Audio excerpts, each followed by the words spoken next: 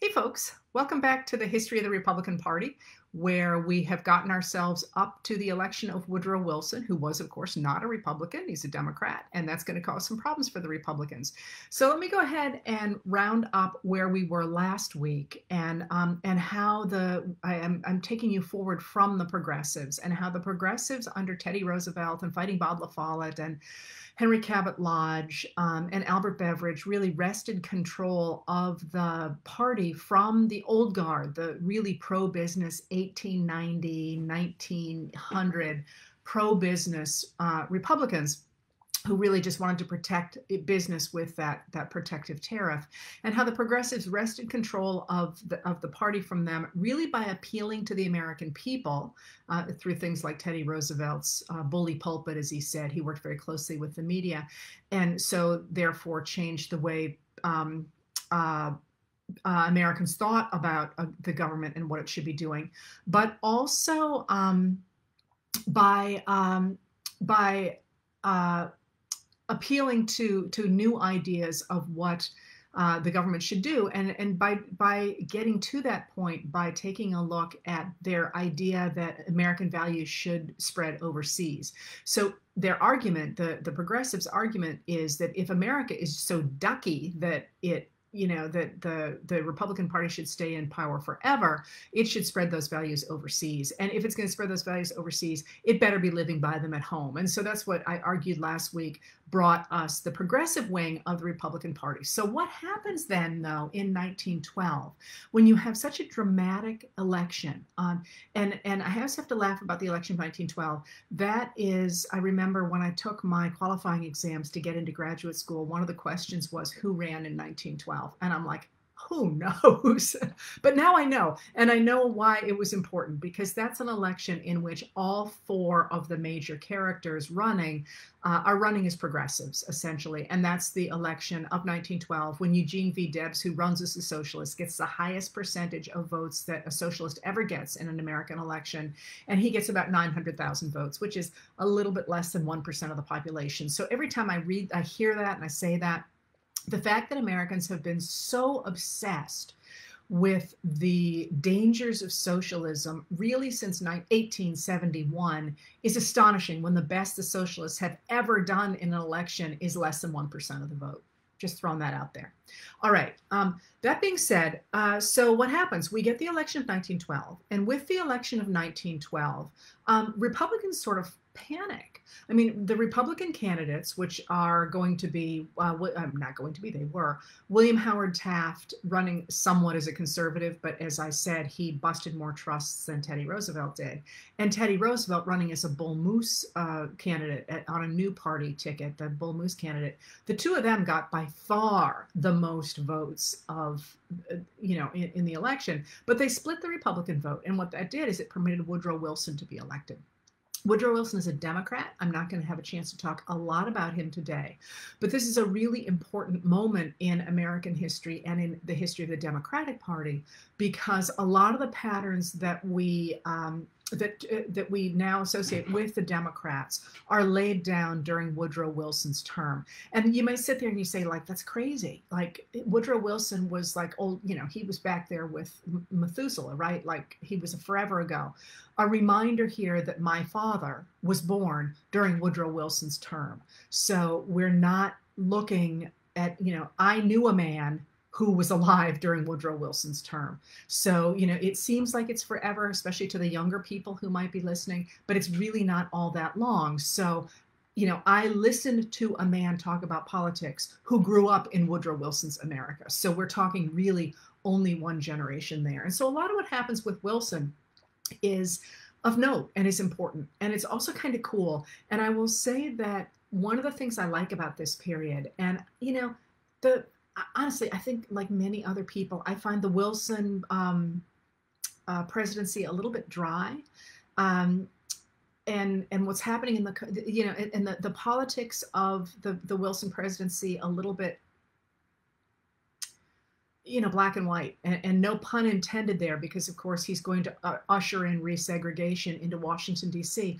But while he might not be that exciting to me, I'm sorry if you're a Wilson fan, what's happening in the country is enormously exciting. There's new languages, there's new people, there's new books, there's new ideas, there's new technology. By the 1920s, it's going to really change America. So I'll get into that today as well. All right, so what happens is Woodrow Wilson, and I'm sorry, I'm going to give you some of the personalities here because that I do find interesting. So Woodrow Wilson gets elected, and Woodrow Wilson is a really interesting character because he has actually grown up in Columbia, South Carolina during the crisis of 1876, 1877. His family actually lived right there by the State House in South Carolina, and his home is now a museum there in Columbia. Which is kind of interesting. It's a museum to that era, not to Woodrow Wilson, but to, although of course they mention him, but to what was happening in Columbia at the time. But literally, I mean, like I talked about the other day about how the troops were just down the road from the State House. Wilson's house, the house he grew up in, is about the same distance across in the other direction, on the other side. And so he's watched that, and he has soaked up what's happening in South Carolina and the idea of African Americans really not being welcome in American society because they're going to vote to redistribute wealth. So he's grown up in that, but then he goes on to get a degree in political science. Maybe that's why I find him a little bit dry, as I've read his books, and page turners they are not. But then he goes on and becomes a professor at Princeton, and he's a professor of political science, and his wife is a Southerner, and so she actually goes home to have their babies because she doesn't want no expletive. She doesn't want her children to be Yankees. So you got to remember that Wilson is a Southerner, and he is associated with Virginia, but he also lived in South Carolina, but he is a professor from New Jersey. So he as soon as he's elected, he really sees himself on a mission in a number of ways, and he's picking up on that progressivism in the country, not just on the Republican side, but also on the Democratic side. But it's really important to remember that the Democrats are coming at progressivism from a completely different space than the Republicans are. And I'm not going to talk a lot about the Democrats now. I might do a whole series on the history of the Democrats if that's interesting. And I mean, it's interesting to me. It may not be interesting to you, but it's worth remembering. I want to focus on the Republicans today, but it's worth remembering that even though Wilson is going to end up in many places that are quite similar to where the Republicans wanted to end up, they're coming at it from entirely different angles. And that's not really entirely clear to people watching. They just want the good legislation.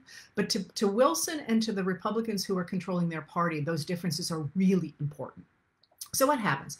The first thing that Wilson does after he's elected is he goes ahead and he writes a new budget. Now, this is before Congress has even come back into session. So he writes a new budget, and he, as soon as Congress, actually even before Congress comes into session officially, he starts talking to Congress people and congressmen, and he basically twists their arm to get on board with his new budget, kind of by wheeling and dealing, and he's really coming out of the box saying, I'm going to take on the system we've got, and I'm going to fix this system.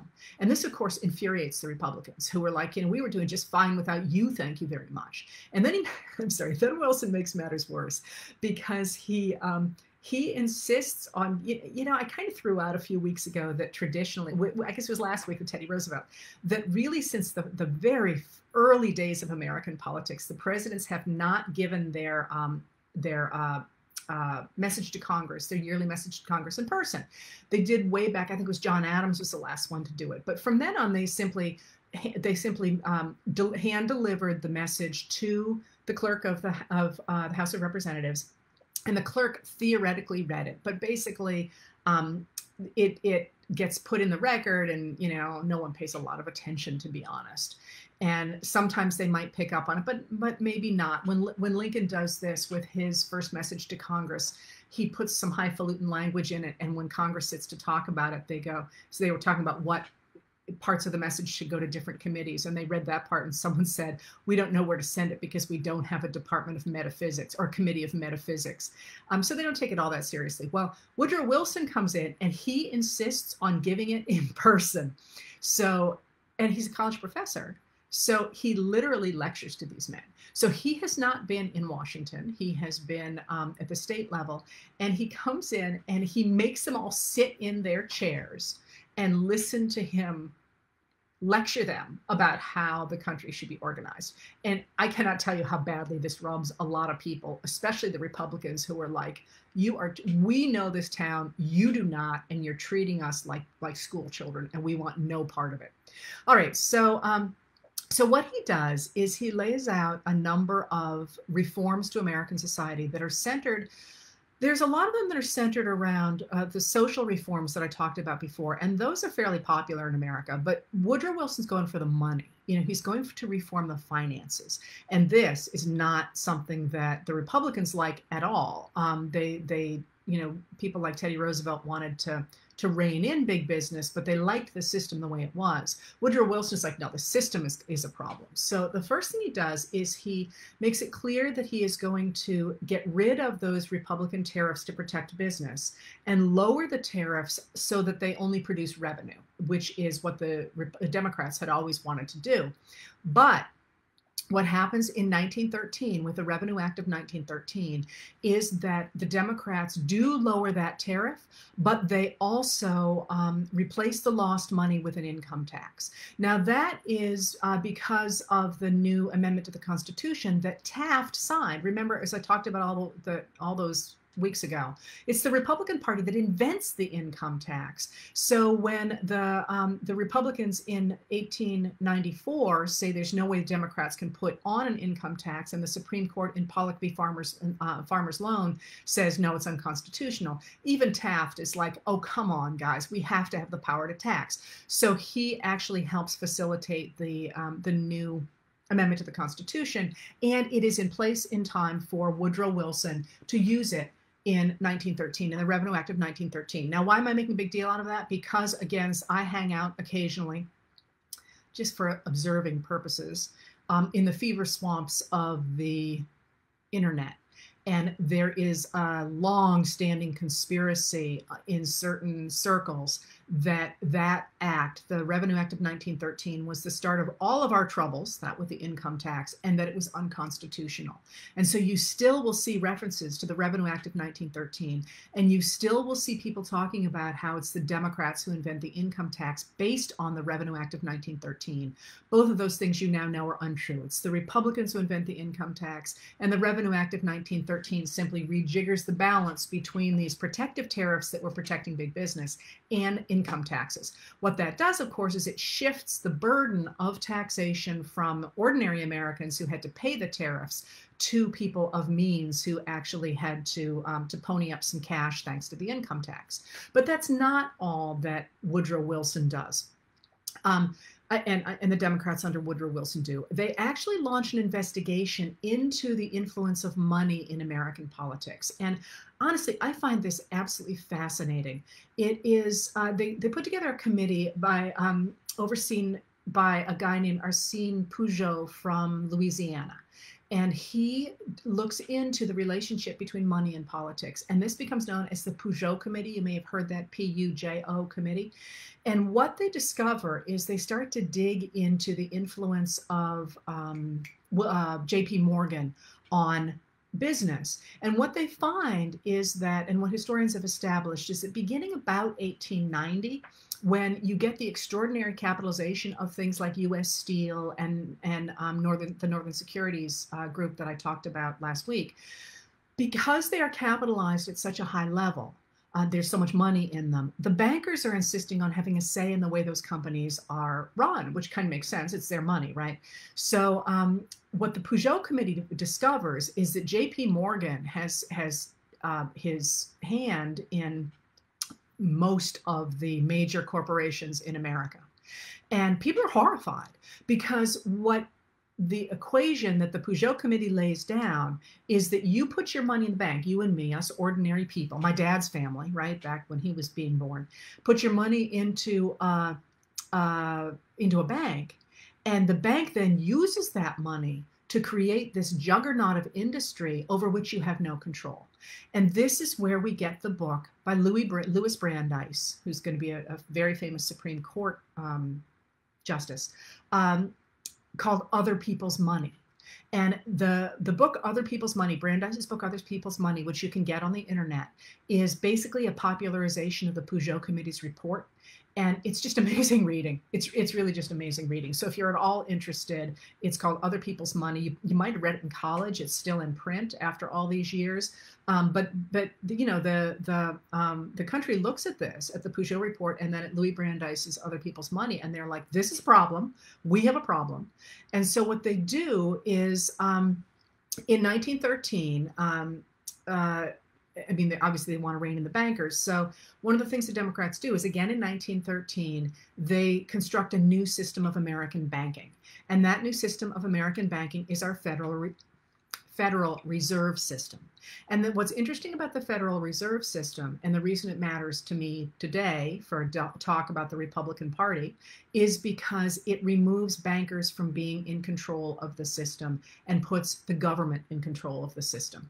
And this is a big change. And it's a big change that infuriates Republicans, especially Republican industrialists and bankers, because they now have oversight. And that's our Federal Reserve System that we still have. It's been changed a lot, but that's where it comes from, and that's why it's there. All right. So what else goes on? This is popular in the country. This stuff is popular, and that's an interesting story too, because it's popular enough that Republicans in the West, who don't like the Republicans in the East for various reasons, start to look at Woodrow Wilson and think, you know, I'm not entirely sure we don't like these guys. And I've written about that in my in the new book. But you start to see a weakening in the West of the Republican Party, which starts to say, you know, maybe the Democrats aren't so bad. And those people are going to shift over to FDR, Franklin Delano Roosevelt, in the 1930s, kind of without a backward glance. And this is when they start to weaken, is over these issues, these financial issues right now. That is probably more than anybody wants to know, but I like it because the Eastern Republicans get so angry at the Western Republicans, they start to call them the sons of the wild jackass, which is just such a fun epithet that has been lost to history. I always like bringing them in. Anyway, all right, so this stuff's popular, and the Republicans really can't fight back against it because it's very hard to go before the people and defend J.P. Morgan. I mean, you know, he's kind of a man without a friend, right? So,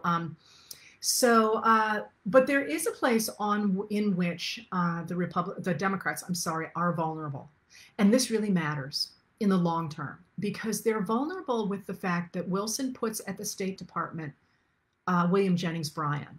And that's an obvious thing for him to do. Bryan is a very well-known Democrat, the most well-known Democrat in the country. He is very popular among the Democrats, but he also has the reputation of being anti-war. He was against imperialism in the Republican Party in the previous administration. And he, of course, in 1896 had been characterized by the Republicans across the country as being an anarchist, a socialist. You know, he was going to destroy the country. And the idea that Bryan is sitting at state, which in the time was considered a stepping stone to the presidency, really horrified a lot of people who might otherwise have switched to the Democratic Party. And it makes the Democrats very vulnerable on issues of national security. And I'm going to argue that the insertion of Bryan at state by the Democrats in this era is going to mark the Democrats as being disloyal and un-American from this period on. They always are perceived as being weak on communism, weak on national defense. And this is a huge jump, and it's the Democrats, and I know this is not what I promised to talk about, but I think I could make a pretty good case that one of the reasons that John F. Kennedy goes into the Bay of Pigs is because, I know that's a leap for a lot of you, but is because he doesn't want to be perceived as weak on national security. Eisenhower could get away with not going in, JFK can't. Anyway, big jump there, I'll go back. Bryan's at state. So foreign affairs is going to be a big deal for the Democrats. The Republicans are going to be able to hit on, and that's where I'm going to end today. But they've also got a number of other things that worry the Republicans. Some Republicans, the old guard Republicans, not the progressives. And those things are these. We have the 17th Amendment to the Constitution, and the 17th is enormously important because the 17th is the amendment that says that senators should be directly elected rather than elected by the legislature. And you hear sometimes calls nowadays to get rid of that. And they infuriate me, because the reason that we got the 17th in the first place is because it was so easy to buy up a legislature that basically, literally in this period, senators like Nelson Aldrich, you're going to hear more about, literally called themselves the senator for the Jute Trust or the senator for the Sugar Trust. They literally were bought by those people. So what would happen is, if you're a rich guy, you go to the Senate, you go to the state legislature and you say, I want my guy, I want, Nelson Aldrich in the Senate, although Nelson Aldrich didn't need to have that kind of backing, but I want my guy in there, here you go. The guy from Nevada who's escaping my name, he literally is put into the Senate. He lives in California, but he represents Nevada in the Senate because he represents mining and railroad interests. I just wrote about him in the last book. Maybe somebody can remember. I can't. I read 3 biographies of him. Anyway, what you would simply do is say, I want my guy. I'm gonna buy the legislature, and they do. And legislatures are cheap. So there aren't that many of them. I'm not saying they're sold easily, but there aren't that many of them. It's easier to buy a legislature than it is to buy an election. So the idea behind the 17th and the popular election of senators was, again, to reduce the influence of money in politics. So that's what's happening with the 17th. And you also get Woodrow Wilson backing women's suffrage, again with the idea at the time, and I really won't go into this now, but the idea at the time that women were more moral, they were purer, and they would be harder to corrupt than men would. So you have, under Wilson, this movement toward the popular enthusiasms of the progressive era. But at the same time, Woodrow Wilson, as I mentioned, is tarred by the Republican Party as a Confederate. And this is not a capital C Confederate, an adherent to the ideology of the Confederacy. And that's not entirely unfair, in the sense that his father was a chaplain with the Confederate armies. And he, of course, was a Southerner. And his writings were absolutely racially biased, and he resegregated Washington, D.C., which had not been segregated since the Civil War. And he was sort of he was an unrepentant Southern racist who wanted to change American politics to get rid of any influence of African Americans on it. That being said, he does show Birth of a Nation in the White House, but John Hope Franklin is one of our greatest historians, maintained that he never actually said those lines that are attributed to him about it being like history written with lightning, but that he kind of got backed into having to show the film because he went to school with the guy who I think wrote the book, not filmed either wrote the book or filmed the movie. Just off the top of my head, I don't remember. Anyway, so there is this idea that Woodrow Wilson is disloyal to America. He is a Confederate, right? And at the same time, he's going after moneyed men. And at the same time, you've got William Jennings Bryan at state. And when World War I breaks out in Europe, Woodrow Wilson professes neutrality, keeps professing neutrality. He wants to stay neutral. This, the Republicans grab hold of and say, you are disloyal. You don't want to protect America. You don't want to go into this war. And Teddy Roosevelt is sort of unhinged at this point. I mean, if you read his stuff, and there's a lot of his stuff available on Google Books, you can see, if you read it in order, you can see his mind is weakening. And his mind is weakening, and as it weakens, his ego is getting stronger, which says something for Teddy Roosevelt, let me tell you. But he basically says, I'm going to go fight because you're a traitor. And there's no way. He's an old man at this point. He's a broken old man. He's gotten every kind of disease under the sun on that trip down the Nile or whatever it was, the Amazon. But you can see this building fury on the part of the Republican Party. And it's a fury that's fueled by partisanship as well as by a real conviction that America should go into World War I. But this idea that, like, people like Teddy Roosevelt have this almost visceral sense that this Confederate, this disloyal man, is holding America back from doing what is the moral and right and capital R Republican thing to do. So this fury builds, And of course, you know, when Wilson is reelected in 1916, the slogan that his men adopt for him is "He kept us out of war," because Americans really don't want to go into another war. And Woodrow Wilson didn't like that slogan at all, because he knew he could not promise that he wouldn't take people to war. Anyway, I'm giving you too much on Woodrow Wilson, but so what happens then, let's get back to the Republicans, is that America does have to go into the war, and after the Bolshevik Revolution in 1917 in Russia, Americans are really concerned, increasingly concerned, about the rise of communism. And the rise of communism in America is the way Americans perceive it is so different than any other country, because for Americans, the idea of communism and world communism links right back to that Reconstruction era, the 1871 era, when the idea of an activist government that was trying to level the playing field for newly freed enslaved people was redistributing wealth from hardworking white taxpayers to people of color. And so the rise of Bolshevism in Russia in 1917, that's its own story. And the way Europe reacted to that is its own story. And the way, Asia reacted to it is its own story. The way Africa reacted is its own story. And by the way, a very interesting story. And one of my colleagues works on that. But the way America reacts to it is really enveloped by the way America sees itself at that point. So what happens then is that, let's get back to the Republicans, is that we got the midterm election in 1918 coming up, and the war is over. Or it's clear it's going to be over. And Woodrow Wilson has already begun talking about the end of the war with other European leaders, and they have come up with the idea of this League of Nations. And this comes out of the progressive era, the idea that you can solve anything if only you can talk reasonably about it. And they've made a bunch of mistakes in the negotiations over that, not least that they put their principals out there, principals, P-A-N, the big guys, the leaders actually sat down to talk. Bad idea in negotiations ever to put your leaders out front, because there's no wiggle room, which is one of the reasons that they did it that way. But a good negotiator, and you can see this all over some of the great indigenous negotiators we've had, like Red Cloud, for example.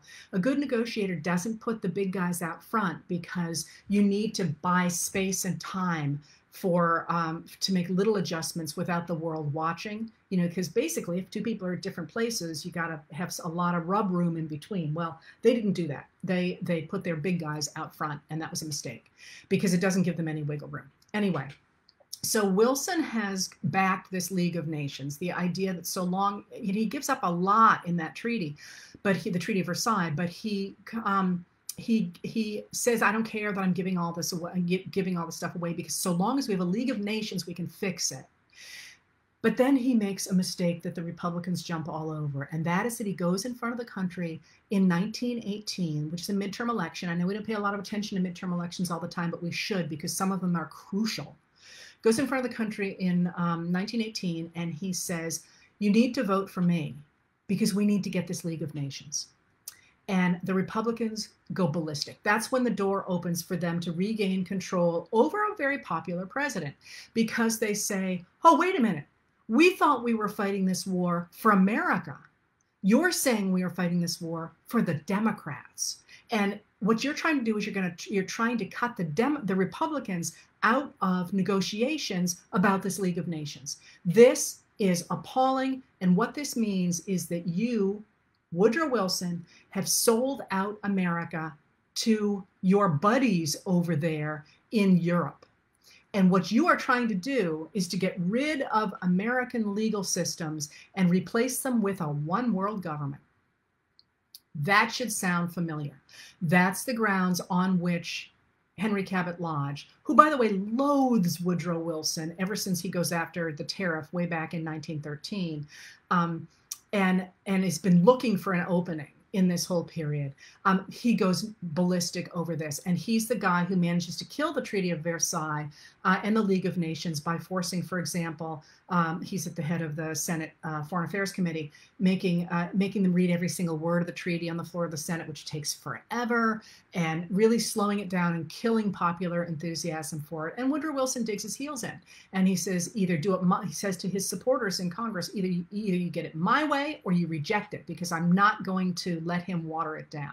And what that means, of course, is the treaty gets rejected and we don't get the League of Nations. Interestingly enough, I was having a conversation the other day with a friend who studies World War II. He's a Germanist, and he was saying, you know, I've always wondered if that abdication of the League of Nations was really at the heart of the coming of World War II. If America had signed on to that, if we would have had World War II. I am not a Germanist, I'm not a Europeanist, and I had never thought of that. I'm not endorsing it or objecting to it. I just thought it was a really interesting perspective. All right, so why do we care about this? What did you just hear there? You heard about the idea of the Republicans that any cooperation with foreign governments is working toward a one world state, is taking away the Declaration of Independence, taking away the Constitution, taking away laws, that this is going to destroy America. I'm sorry if I'm getting excited, but isn't that exactly what you have been hearing in the American right since Eisenhower? That's where it all starts, right here with the League of Nations. All right, so what happens? What happens is interesting because after World War I, nobody really understands the effect that the government spending for World War I has had on the economy. So what they do immediately after, when the guns fall silent on the 11th hour of the 11th day of the 11th month, it's the Armistice Day, right? When that happens, everybody who's got a government contract, or all the government contractors, literally get on the telephones and they call all their suppliers and they say, we're canceling the contracts. And there's so many calls that they actually, you can't actually make a phone call in Washington that day because the lines are all jammed. So what that does is it throws the United States into a short-term recession. It's going to be short-term, but of course that doesn't matter when you're in it, right? It feels like it's going on forever. So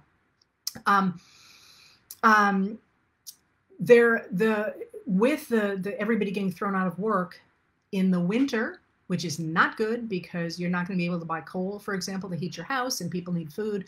Never a good idea to be out of work in the winter. I mean, anytime, but winter strikes and winter recessions tend to be harder than summer recessions. Summer recessions bring people out on the street, but winter recessions make people suffer more because of the heat issue. At least in the American Northeast and Northwest. Anyway, there are strikes across the country after World War I, and of course there's also the pandemic, the Spanish flu, which starts in Kansas, by the way. They call it Spanish for stupid reasons.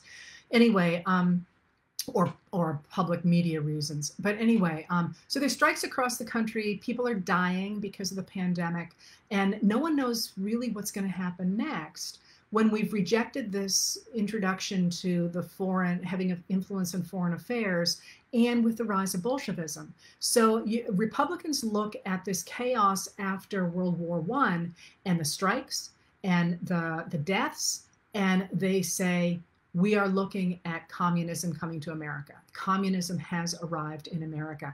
And this plays out really dramatically in Boston in September of 1918 with the police strike. And with the Boston police go on strike, and with the Boston police on strike, which, by the way, is a really interesting story, and there's a lot of fun anecdotes about just how Boston looks. It's so Boston, the way people react to this. Like, some guys actually go and shoot craps on the staircase in front of the Boston police building, for example, just to prove that they can. And Boston decides that it's going to gather its loyal, best citizens and create their own ad hoc police force. And one of the groups they turn to, believe it or not, is the Harvard football team. Anyway, with the Boston police strike, the governor of Massachusetts, yes, the governor of Massachusetts. I'm wondering if he's mayor of Boston, but I don't think so. He's the governor of Massachusetts. Calvin Coolidge breaks the strike. And he says at the time that there is no it is not, there is no striking against the public interest at any time, anywhere, for any reason. I don't have that quote exactly right, but it's going to be really important in 1981, I think it is, because Ronald Reagan uses the exact same line to break the air traffic controllers strike at the beginning of his term. There can be no defense against the striking against public interest or something like that. So Calvin Coolidge, who is an interesting character, famous for not saying anything, but there was actually a reason for that, becomes kind of the hero of the popular hero of the Boston police strike by saying, I don't care if you're not getting wages, I don't care if you're in chaos, I don't care any of that stuff, get back to work. And he becomes the symbol of the stance of Republicans against what people are increasingly afraid is communism. So things continue to be rough in America in 1918, 1919, and 1920. And you know, I assume, about the fact that 1918 and 1919 are known as the time of the Red Scare. That summer is known as the Red Summer. And that's a pun both on the fact that that Americans were afraid the Reds were coming. Communism was associated with the color red, but also because it was such a bloody summer. Because you have the strikes that are obviously, I've indicated, are labor-based, but you also have extraordinary race riots across the country, primarily in the South and the West, but not limited to them, in which the African-American soldiers coming home are attacked for their insistence that they should participate in American society. So we have really extraordinary events where people who had been with the Harlem Hellfighters, which are some of the most decorated soldiers in American history, came home and were lynched, were killed. And I mean, it's just what, but not just the soldiers coming home, also the dislocation of World War I, the fact that so many African Americans had been funneled by the government out of the South into war factories in other places, primarily the North, creates all kinds of social strife from white people who don't want Black people moving into their jobs and into their neighborhoods. And you'll get by 1921, of course, the Tulsa Race Riot, which is, it's the wrong word, race massacre, when the white people in Tulsa basically burned to the ground one of the most prosperous African-American communities in the country. And I always remember the Tulsa Race Riot for a number of reasons, obviously, but in part because that is the first time in American history that an American city or town was firebombed from the air. And the people in Tulsa were firebombed from private planes that were people, either their own private planes or chartered private planes, to fly over the Greenwood district of Tulsa and drop bombs on the people. So it's kind of, it just seems to me to be something that should be in every textbook. But again, like the largest mass execution in American history, that's the first time Americans have, which was the Dakotas in 1862. This is the first time an American city has been bombed from the air, and it's Tulsa. Anyway, so you're going to have race riots all over. I will also sort of put in a social note here.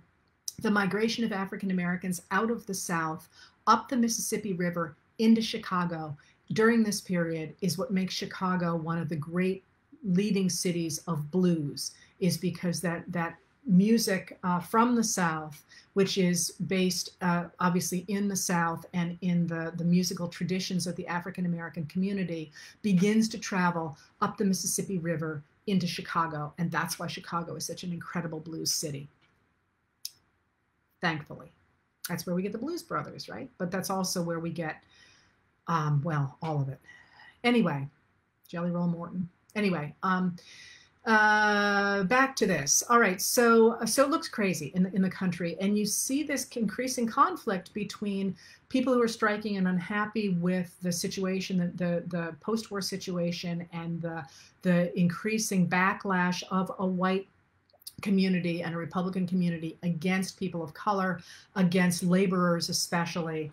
And you see this coming to a head in May of 1920, when two Italian immigrants, Sacco and Vanzetti, are are arrested in Braintree, Massachusetts for the for the murder of a paymaster there. Now, historians think that they were likely involved in that, but they become the symbol of the government, a repressive government, destroying all opposition to it, which is really the theme of the 19 teens and the 1920s after World War I. So you've got Sacco and Vanzetti arrested in 1920, which becomes a flashpoint across the country. They are going to be executed later on, and when they are, there are protests against the execution on every continent in the world except Antarctica, because there's no one there, and the penguins don't care. I think there are penguins there. I'm sorry, I'm not a biologist. I'm just being flippant. Because it's 2 o'clock on a beautiful sunny day. But then there's also another event that fascinates me, always fascinates me. It's right up there with Jimmy Hoffa, which, by the way, there is new evidence, really interesting evidence about where Jimmy Hoffa might be buried. And there's an article that was just published on the Mob Museum website. It's a very long article, maybe more than most people want, but you know I'm obsessed with that case. If I knew where Jimmy Hoffa was buried, not that it matters really, I just am interested. The next thing I would wonder about is this thing that I'm going to tell you about, and that is in September of 1920, there is a bombing in America, and that bombing is on Wall Street. The bombing is right next to J.P. Morgan's bank, and if you go there now, today, you will see they've left the marks on the bank building from that bomb. And we have never found out who set that bomb, or nobody ever claimed responsibility for it. But interestingly enough, as with so many things like that, the people who were hurt were not J.P. Morgan or the bankers. It was the people in the street around the bombing. But anyway, I would dearly love to know where who actually set that bomb. Yeah, I'm just looking over here. Somebody said they're horrified that I said that we get the Blues Brothers from the African American music moving up.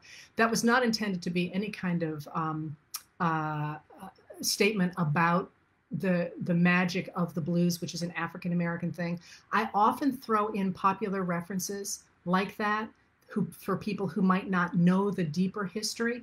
And that's not to say that in any way that the Blues Brothers movie, which was brilliant in its own way, was why we should care about the blues. It was a way for people who don't know the blues to say, oh, wait a minute, I remember that movie. I should learn more about the blues. So I'm sorry if that offended anybody. I obviously would not be teaching a course in the blues using that reference, but I might advertise a course in the blues using that reference with the idea I'd get people who didn't otherwise know about it. So if I offended anybody by that, I'm sorry about that.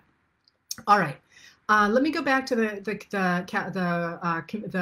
Republican stuff, though, and that is that you can see here building on the Republican side an anti-communism that is going to really take over the party and take over the country as people push the media and Republican leaders and to some degree Democratic leaders, including Woodrow Wilson, push back against communism and back against Bolshevism. And from this, we get the election in 1920 of Warren G. Harding. And what's interesting about Warren G. Harding is that he's not much. I mean, he's from Marion, Ohio. He's a journalist, a good-looking man, or perceived so at the time. And he,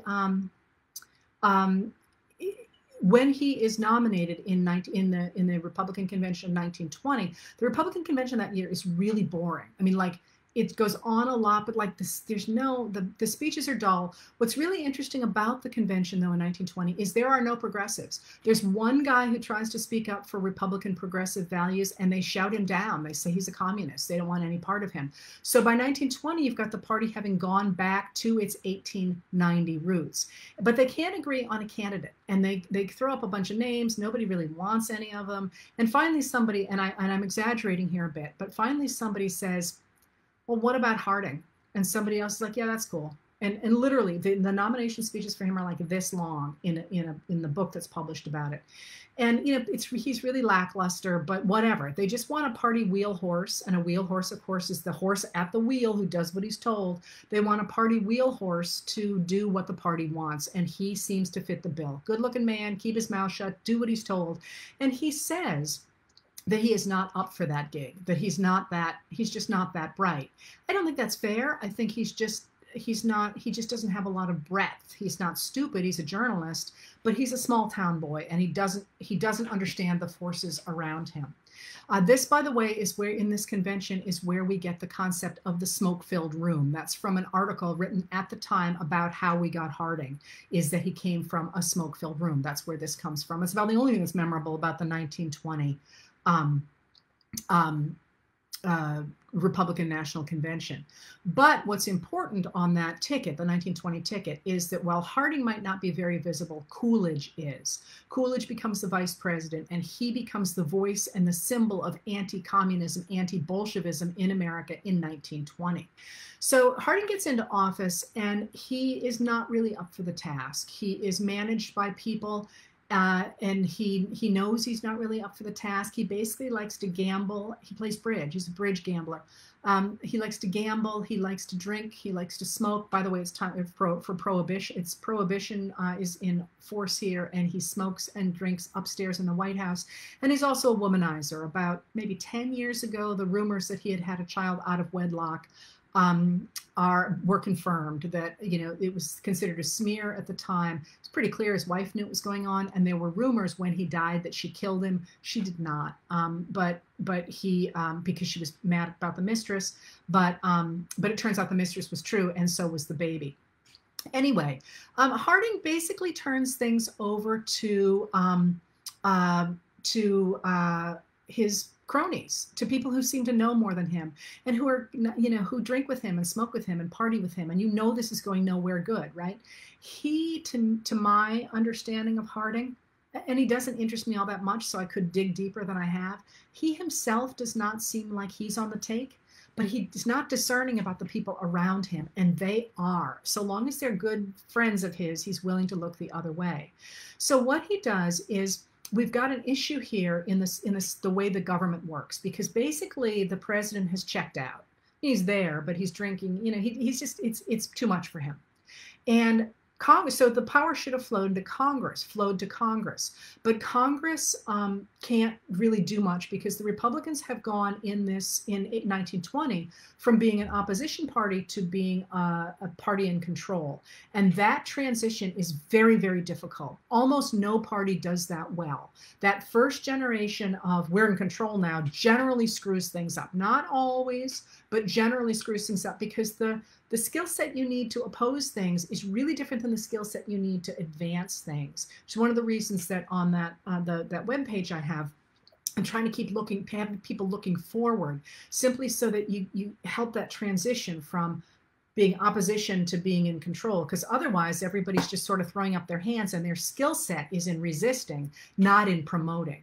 And that's what happens in Congress. The Republican Congress really kind of falls dead in the water, and it ends up infighting, and the power doesn't really flow there. Where the power flows is to the executive branch. And the executive branch, Harding turns over to really strong personalities and really very talented men.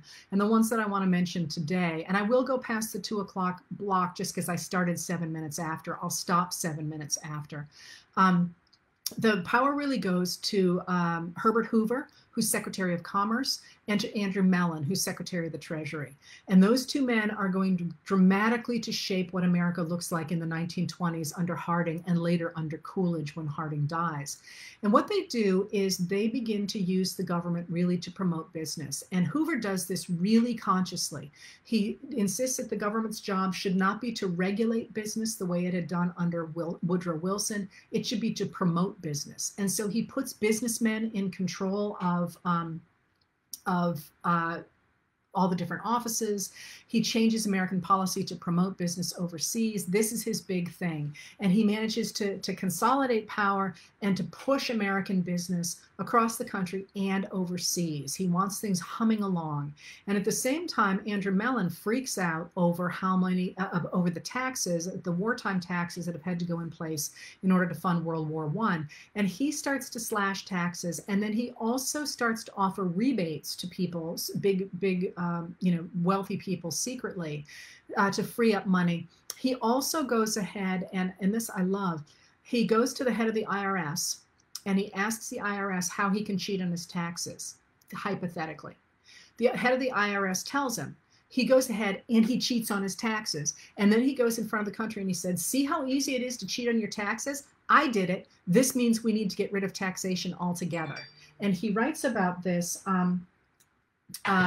in popular media. He's actually writes quite a bit. So if you're interested, you can read a lot of stuff that he's written about how bad taxes are.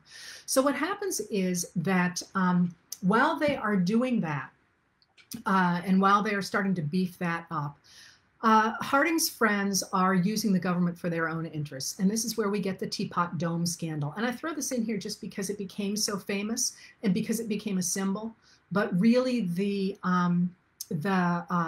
corruption in that administration was all over the map. But the Teapot Dome, it's just a great story. In fact, Teapot Dome is not the only place the scandal happened. It also happened in Elk Hills, California, but Elk Hills, California is not such a great name, right?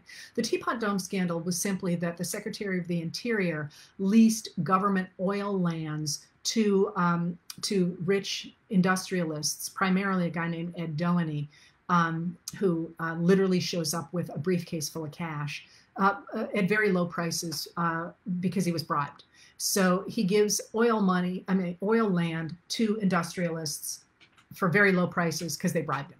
That's the Teapot Dome scandal. And it becomes a scandal. And interestingly enough, Doheny later on is going to argue that everybody in America is a Bolshevist, as he calls them, except him, basically. By 1930, he's ballistic. But of course, he's actually the opposite of a Bolshevist. He is literally bribing government officials in the 1920s. All right, so so you've got scandals like that, and in the midst of all this, Harding realizes he's in real trouble. It's not just that the Veterans Affairs Administration is in trouble, but that's more complicated, so people don't really grab hold of it. All this stuff's coming to a head. Harding realizes his administration is in trouble. A journalist actually comes and sees him one night and says, Harding says to the journalist, he says, it's not my friends it's not my enemies that are causing my trouble, expletive, it's my friends. And he goes on a trip to California, to the West, to kind of clear his head. Interestingly enough, he makes Hoover come along, and Hoover really disdains him. He thinks he's a child. He actually calls Harding's friends Harding's playmates. And Hoover's a very good bridge player, and Harding makes him play bridge with them in the train car all down the West Coast when they're going down the West Coast. And Hoover hates it so much he never plays bridge again. But on this trip in California, Harding dies. And as I say, probably of a heart attack, although there are rumors that his wife kills him. I don't think she kills him. Be a great story, but I don't think she does. All right, so that puts Calvin Coolidge in charge. And Calvin Coolidge is famous for saying the business of America is business. He actually never says that. He says something very similar to that, but that quote is wrong. But yes, he intends to put businessmen in charge of the US government.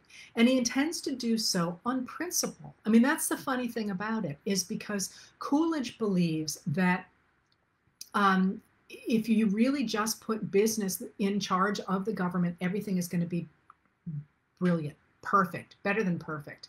And if you think about everything I've told you about the Republican Party, the landslide election of 1920 and the follow-up election of 24 is the first time that Republicans have been 100% in control of American government since 1873. And in the immediate Reconstruction years, they didn't really know what they were doing, is the argument. So now, with complete Republican control of the country, they're going to make the country shine. And this is exactly what should happen. The government should work with business. This is what Republicans in the circle believe. And Republicans, and with Hoover and Mellon in charge of the industrial policy and the economy and the financial policy of the country, what they do is they pump money into the economy. Now, again, we don't yet know Keynesian economics. We don't yet understand the relationship between finance and the economy. And what Mellon thinks is so long as he can pour more and more money into the economy, the better everything will be. So in addition to the tax cuts, in addition to the rebates, there is no regulation of the financial markets at this point, remember, none. So what happens is that banks permit borrowers they're very lax about borrowing, but they also, and there's no regulation on the securities on Wall Street in stocks. So what happens is stocks start to rise, and as stocks start to rise, people are allowed to borrow money, to buy stocks on margin. So if you wanted to buy a stock that was worth, and I'm going to make this up, $100 or $100 worth of stocks, you could put down, say, $20 and pay for the rest of that stock with the dividends from the purchase as the stock went up. That's called buying on margin. And what people did is, people who had any money at all, is they began to invest in the stock market buying on margin. And this, of course, pumps more and more money into the stock market. You know exactly where this is going. And it looks great. Things look absolutely great. The 1920s look, and I'm emphasizing that word for a reason, look terrific, because you have innovation. You have a consolidation of a lot of little stores into big stores, and that seems at the time like a good idea. Big stores that have things in them like nylon stockings, which become available for popular use. Women can wear nylons. You have radios. Radios are huge. So for the first time, people can actually sit and listen to music piped into their houses, and entertainment, things that you otherwise didn't have access to. Country music, you know, this is when it takes off, when the Grand Ole Opry takes off in this period. You have automobiles. You have new kinds of clothing. You have household appliances. Washing machines. A friend of mine I once asked a friend of mine who was born in 1896 what was the biggest change in her lifetime, the most important thing in her lifetime, and she said the washing machine. There were 6 of us. Until the washing machine, we did laundry all the time. As soon as we had a washing machine, she said, she could listen to the radio. They took time off to listen to the radio, and she could go out in cars with boys. Much to the chagrin of her parents, I'm sure. Some people at the time called cars houses of prostitution on wheels, because again, think of what this means. It means for the first time, people can get away from their parents. They can get into automobiles and go places. They can go out to see things. They can see films, for example. And there just feels to be this incredible burgeoning of consumer goods in America in the 1920s. And it's a burgeoning that's fed by the rise of advertising, because out of World War I, we get the concept of propaganda, which is what it's called at the time, that has been pushed by the government during World War I from the CPI, the Committee on Public Information. But after that, after the war, those same people who worked for the CPI actually went into advertising, and they start to convince people that their lives will be good if only they have the latest the latest hair product, or you know, if you really have a great personality and you wear this newfangled stuff called deodorant, because this is when we invent the concept of BO, body odor, you might get a ride in that nice Chris Craft boat that nice boy has next door. This is all a product of the 1920s, and everything looks ducky in the magazines. Everything looks great about the economy. Unfortunately, I realize every time I say something like that, there's always a but, right? But that image of the booming 1920s economy really was limited to a very small group of Americans. And it tended to be white Americans who lived in areas that were accessible to urban centers. So Southerners and Westerners and minorities did not have access to that sort of, hey, it's the Roaring '20s kind of economy. And they said so. And they said, we're in trouble, you know. And the more they said that, and you see this really dramatically from the farmers in the West, the more the farmers in the West said, we've got a huge problem out here, the more the Coolidge administration and Herbert Hoover said, nah, your problem is you're not working hard enough. What you really need to do is work harder, and what you really need to do is be more efficient, join the modern economy. The problem is you, the problem isn't the system. So what you ended up with by 1928 is the idea that that with the Republicans in control of everything, in control of the government, they'd figured it out. They had finally managed to wed the economy with the government, and it had created a world that was so successful that one of the things that happens in the 1920s is we stop having reform movements because everyone, that is all the people who are reading the magazines and writing the magazines, say, we don't need to help the poor any longer because our economy is so great. There will be no poor very shortly. We actually have the triumph of the American system. And it's so great that one of the most popular books that's written in the 1920s is a book that describes Jesus as a businessman who has managed to take 12 nobodies and turn them into the most effective corporation in America, in world history. And that book about how even Christianity has become a portrait of American business is just so perfectly apt for the 1920s, because of course what we get is the election of 1928. And the election of 1928 is so important as a symbol, I think, for us right now, because when the election of 1928 happened, Herbert Hoover won in a landslide, had control of the country, not the same landslide as 1920, but the Republicans had just wrapped up the country. It was just a clean sweep. And he gave an inaugural address in which he said, we are on track to perfection. We are on track to eliminating poverty forever here in America. You know this is not going to last. I'm going to leave you with it right there. We can pick it up next week. I hope this has been useful. Again, my name is Heather Cox Richardson. I'm a professor of history. I do not speak for my employer when I do these.